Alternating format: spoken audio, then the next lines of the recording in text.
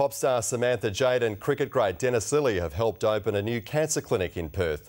The facility is specially designed for young patients and it's the first of its kind in Australia.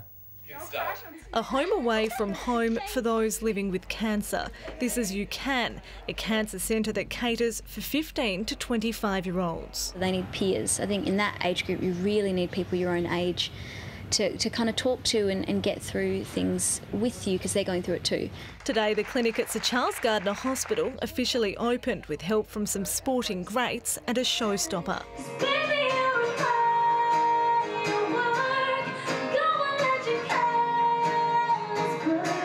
22-year-old Bronwyn Kilby was diagnosed with stage 4 nasopharyngeal cancer last year.